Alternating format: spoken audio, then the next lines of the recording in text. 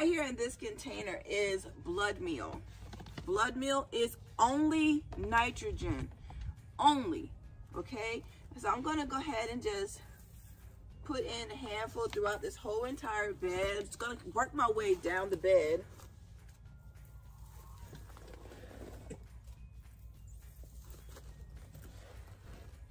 Adding a handful throughout this bed, probably every, I'm gonna say probably every 12 inches or so.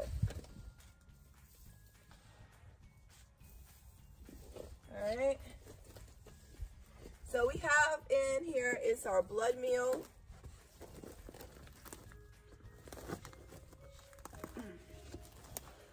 Put a little bit more right here. All right. So we put down our blood meal. Blood meal is going to help with that leaf growth.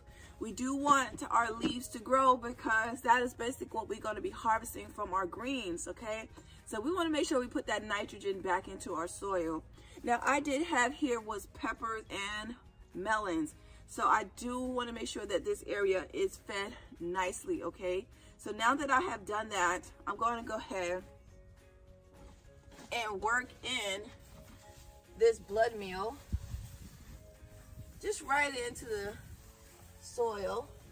We don't want it sitting on top of the soil because we want something to eat it, right? We want those bugs to till it into the soil as well, to break it down to feed our plants, all right?